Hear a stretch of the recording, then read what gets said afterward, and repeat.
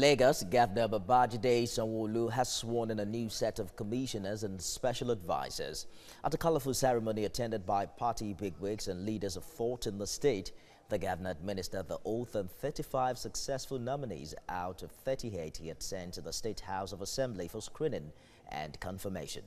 Ademola Lawrence was there. It's the moment many had waited for.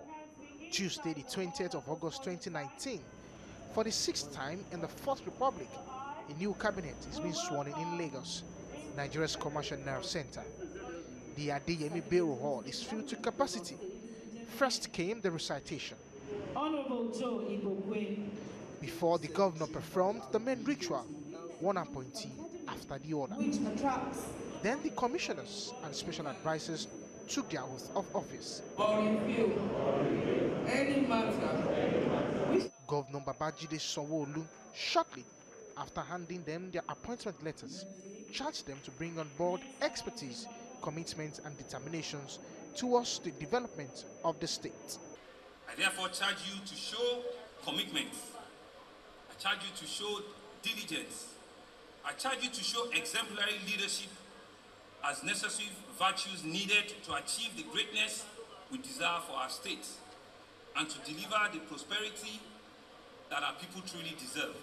Special Advisor for Innovation and Technology, Tubosun Alake, dished out some of his ideas. In terms of making Lagos State a viable 21st century city, there are many investments that need to be made in technology, in innovation, getting our industries functioning and competing with the global giants.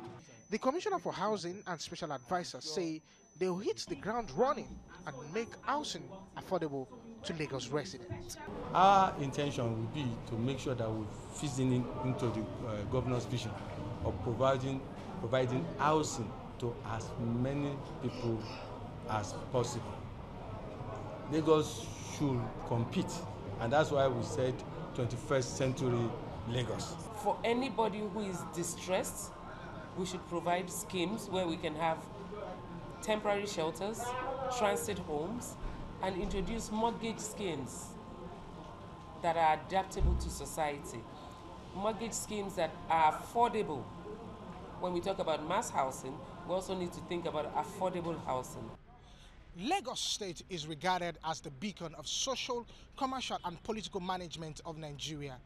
As Governor Sanwo-Olu inaugurates his cabinet list, the onus lie on the Lagos State Executive Council to take the commercial hub of the country to the next level. Ademola Lawrence, TVC News, Lagos.